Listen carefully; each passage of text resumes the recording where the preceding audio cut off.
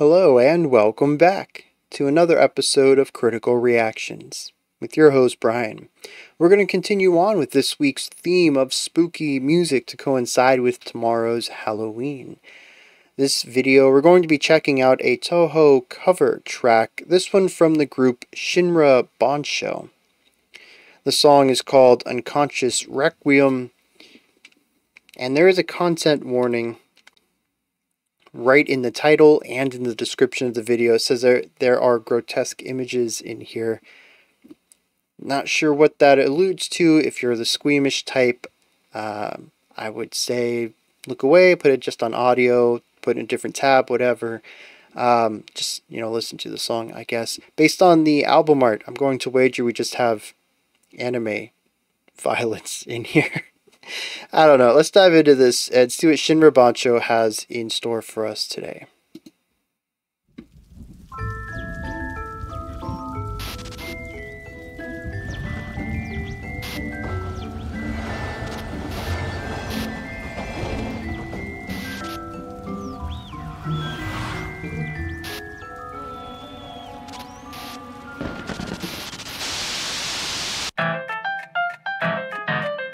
Okay.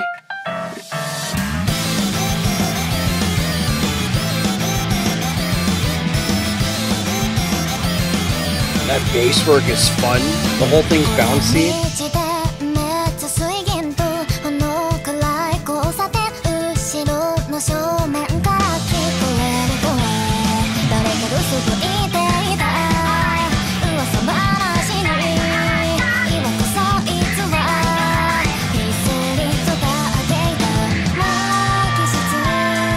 I love the dual vocal stuff.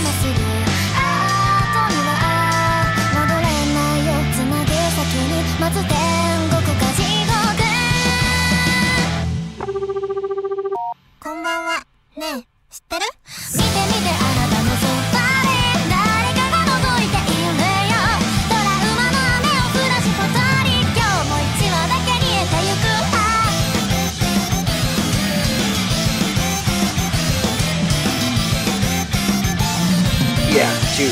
Is that a synth on top? Bringing back the glockenspiel from the intro. A waltz? 1, 2, 3, 1, 2, 3, 1. Yeah.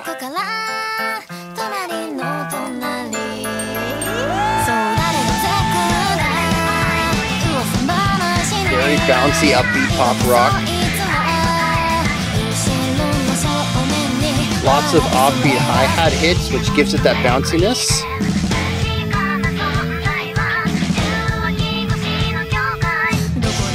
Some ornamental guitar hits in that quieter section.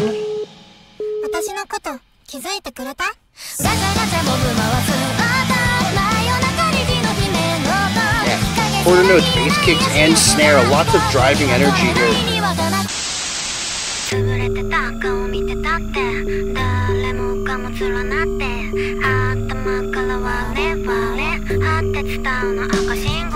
Nice spatial usage on the that right there, the expanded vocal.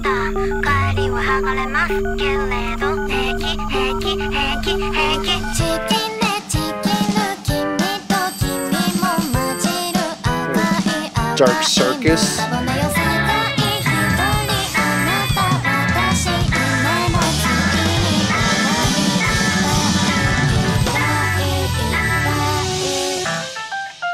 Yeah, kind of noisy on both the rhythmic and sonic look.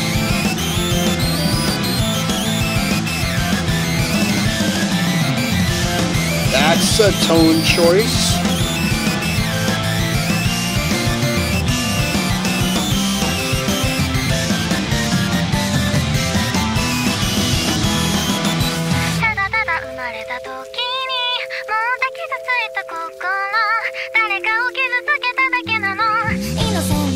The bass slide to bring in the instruments, that was nice.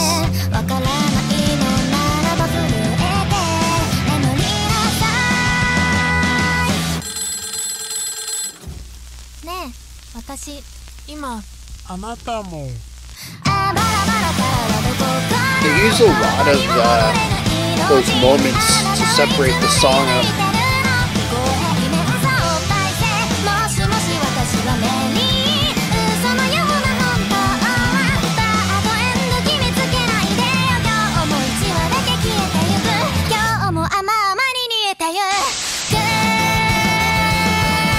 That was a really nice place though.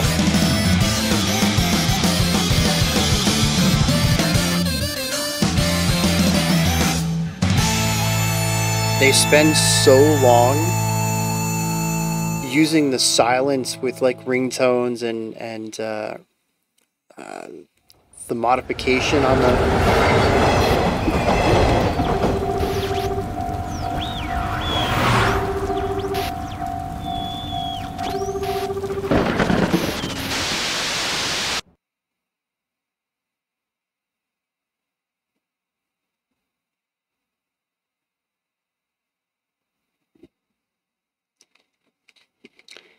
They spend so long conditioning us to hear those bits of silence between sections, usually with the ringtone or button presses or the sound of a voice on the other end of an old phone. That when it comes in there at the end, they only give us one beat of it rather than a bar or two, and it allows it to bring the song back in and have an unexpected punch to it. I really like that moving into the outro of the song. That worked well. And it was all set up by creating expectations and subverting them within the track. That works. I mean, that's just really smart writing right there. Normally we start this week off with atmosphere. That's usually the first talking point. Is it eerie or spooky or scary or anything like that? Ominous. This is not. It does have some creepier elements to it. There's a lot of pitch shifting going on in here. There's vocal destruction, vocal layering, vocal effects to create something that feels unnatural. But as far as the music itself, the melodies, the harmonies, the drum patterns, the walking bass lines, this is just straightforward J-rock. High energy, high intensity, very driving, very palatable and catchy music. There's very few parts of the song proper, if I could call it that lean into anything haunting. I'm going to wager that when we get into the lyrics, that's where the scary stuff is going to be. But also there's a lot of horror tropes and violence and gore and scary scenes, flickering lights and stuff in the music video as well. And I almost wonder if by the time I'm done with this, analyzing the music, reading through the lyrics, maybe giving the music video another quick watch, I might end up enjoying this more as a multimedia project than as a purely sonic thing. That's not to say that I wouldn't enjoy the song. It's just the song feels very distant from everything else. We have like this very bright... I love pop rock. I love poppy J-rock. All this works really well for me. But there seems to be a great divide between the topics and themes sung about and that the video goes in the direction of, and the music itself. And I feel like that division makes less, it works better, let me put it that way, with the video alongside. That's my hypothesis right here, not having read the lyrics or rewatched the music video yet. But a lot of that comes down to just how straightforward and bouncy and fun the music is. The guitars give us really cool melody lines. The bass has fantastic tone and these cool moving ideas. It's one thing that I really love about J-rock that I wish the Western world of rock would pick up on, is bringing jazzier bass lines into the music. It's not even necessarily about bringing jazzy harmony in, it's just allow the bass to do what it does in the jazz world, which is contribute to the song beyond pedal tones or playing the same thing the guitar is. The bass, it's its own instrument. And in a lot of rock bands, it's your only bass instrument. You know, we down tune guitars and we can get some really low tones out of them, but nothing's going to get into the same area. I mean, you can really down tune and add like extra. You get an 8-string guitar. Yeah, I suppose you might be able to get into some bassier tones, but most rock bands with a 6-string guitar aren't getting to the range the bass is. Let it do what it needs to do down there. Don't make it a copy of the... I'm ranting. Let's get off this topic. The bass is doing awesome stuff, as always, in a lot of J-rock. Love that stuff. The drummer, super upbeat, super bouncy, lots of energy. The entire verse has an offbeat, semi-open hi-hat sound, which creates a very bouncy feeling. It has these minor accent points between all of the beats, which gives it a lot of forward energy. And then there's just a lot of playing of the snare and bass in that faster tempo on those downbeats as it is. But there's other sections throughout the song, the pre-chorus in particular, where we get quarter note bass and snare hits. Just both of them hitting all the time, every beat, just blah, blah, blah, blah, blah. Very high energy, especially when you mix in some cymbal work alongside that. The vocals are very energetic, very high energy. They are bright, they are electric. They have a specific tonality to them that is very forward placed. It's driving. Everything in the song is about getting to that next moment, whether it's the speed or the tone or the phrase itself that the instrument is playing. Everything about it feels rushed. In a good way. Normally when we say rushed or rushing, that's bad. You're playing too fast. But it just feels like it has a destination in mind and it's ready to get there. I don't feel like the song is poorly paced. In fact, honestly, they crammed a lot of stuff into 5 minutes and maybe it could have been a little longer. But I think generally it works from start to finish. It's a very brisk pace. You really have to keep up with it. It will leave you behind rather quickly.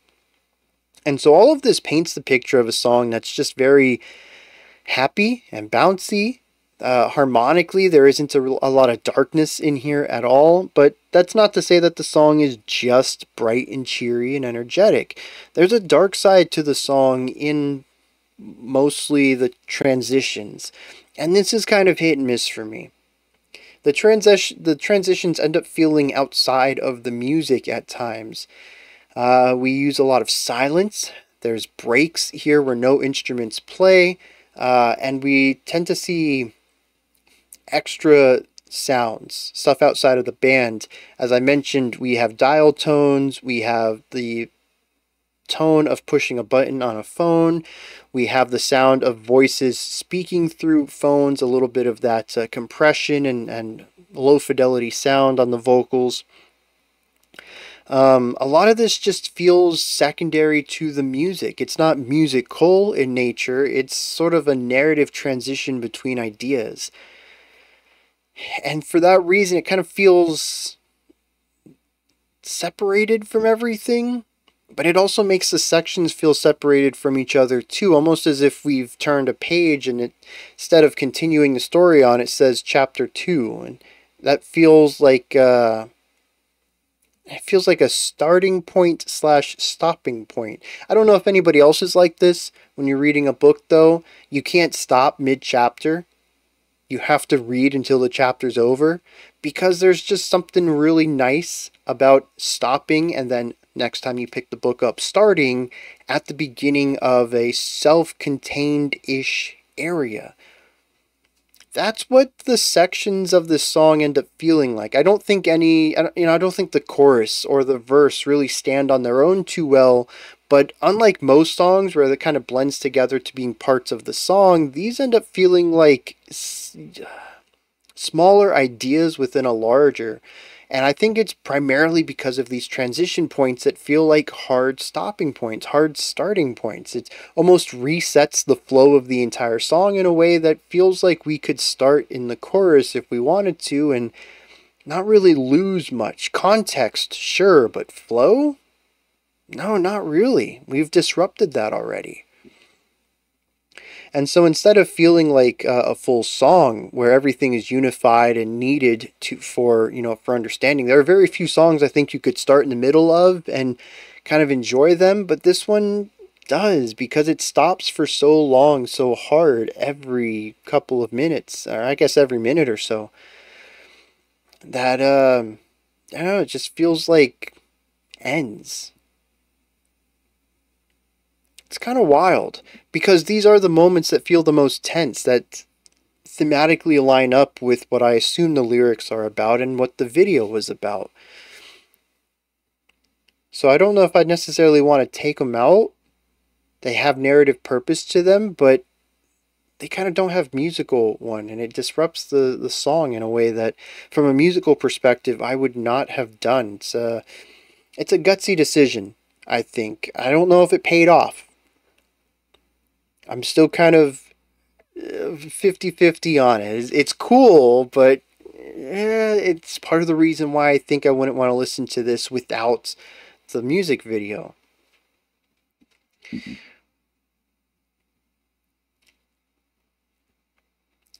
But there is also the bridge. As far as being more thematically appropriate, I liked this section. It was kind of eerie, creepy. They got rid of a lot of the high energy movement for a slower, less stacked, less layered section. We got rid of the bright poppy choral work and melodies for something a bit moodier and heavier. And the tempo change, atmosphere change, and even production change, shifting to a single spoken word vocal, not really high up in range, not really energetic and delivered, kind of low energy, more of a comfortable range. And then also bringing in those eerie dyads with the vocals on the outsides harmonizing with the center one. All of this creates a very eerie, spooky idea. But it also feels so different from the rest of the song that, much like the transitions, it's tough for me to understand it as a whole. It's such a departure. Does it work? Maybe. I enjoyed the contrast of it. And see, here's the thing, right? I'm not a huge fan of massive shifts like this, but I have begun to sort of enjoy some K-pop groups that do a lot of this in their music, where they'll have high energy pop followed by something a bit more biting, followed by a rap section with some trap drums, and then back to like the high energy pop chorus, and then like I don't know, something about just the drastic shifts really work for me, and I don't know why here I'm kind of iffy on it. I do like the high contrast of it. I think jumping to this idea is a massive, like a palate cleanser, taste reset.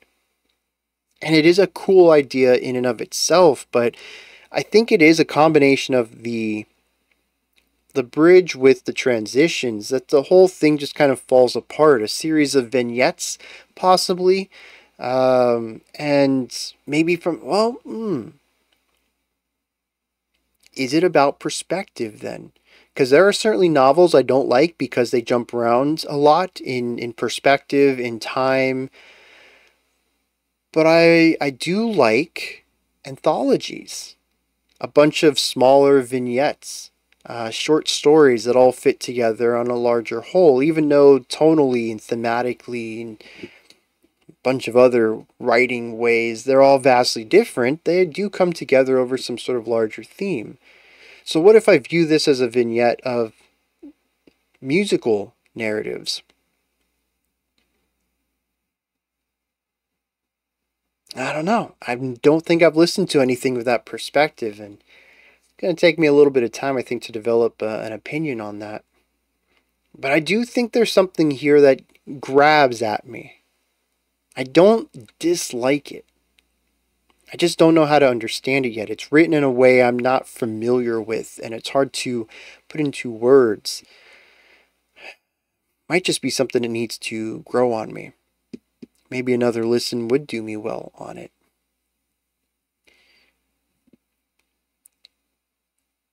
But overall, in general, I do I do like the song. The high energy J-pop or J-rock stuff is great. The vocal work is fantastic. I love the variety of vocal sounds that come out of this. The production is amazing. Seriously, the placement of all these instruments, the balancing of everything, the layering up that we get, the way that every instrument comes together as a whole but is so distinctly heard on their own as well. It's a really great job of spacing everything out but ensuring that it feels like a song and not just a bunch of disparate instruments. All of the different techniques used to create the different atmospheres and tones and textures throughout the song. The production is top notch. The writing is fun and catchy but has elements of darkness to it. It really is just the flow and structure of it that is a little wild to me, because every moment outside of those is a treat for the ears. I'm going to read some lyrics for this, and then we'll talk about that. As usual with this Touhou stuff, I have no idea what I'm looking at lyrically. I kind of had one idea about the song at the beginning, but by the third chorus, I have a different read on it. And that's because every chorus has different lyrics to it. The story is linear, but musically it's told in cycles. But the end of it is about two people becoming one.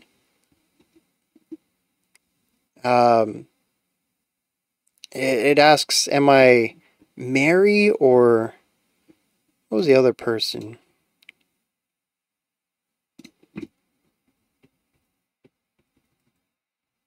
I don't know. I should have typed the lyrics out, because I do have Google Translate and DeepL up here, but they're not as good as the ones in the music video itself. But of course, those are temporal. The lyrics are tied to time. And there's a lot of lyrics in here, and they move pretty fast. But yeah, basically there's two people in this body, or something like that. And she says, am I Mary or am I someone else? But it doesn't really matter. It says, why would you judge me? Why would you give me a bad ending? Maybe justice and injustice are the same thing, or two sides of the same coin, or something about that. And it seems to be about somebody who's divided body and soul, where physically they might be one person, but spiritually they are another person. But the rest of the song doesn't really tell me much about that, I don't think. The bridge does talk a little bit about being torn and joined and rejoined in some of this. So it kind of leads into that. But everything up until that point seems to be about a person who constantly is looking over their shoulder. Maybe they're a bit paranoid about things. It talks about being at a dimly lit intersection at 2 in the morning, hearing voices around you. There's gossiping. The second verse even has more about this, about who spread the rumors and stuff like that. And it all kind of alludes to the idea of this hidden world, a world of illusion. What did they call it specifically? Here's another time that I'm just going to end up wasting.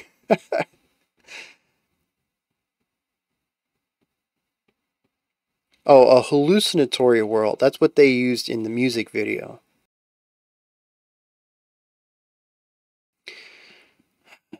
So, again, I don't really know how all of this ties together. The person who's seemingly being bullied by rumors being passed around about them, feeling traumatized but also paranoid, and then eventually being attacked by this other soul that wants into their body. And I'm trying to pair all this back to the music video and some of the more intense scenes there. the concept of the phone. I'm not sure how that works into all of this. Payphone was used frequently in the music video, and the sound of dial tones and vocal compression that sounds like old phones was used in places too. I don't know how all of this works. So I'm gonna leave this up to the Touhou fans, because y'all always do a fantastic job with this. Let me know what context is going on here and what this story is supposed to be about. What I'm just completely missing here due to me staring at 3 different translations. I mean, that's not helping either. But I am probably missing context about these characters, right?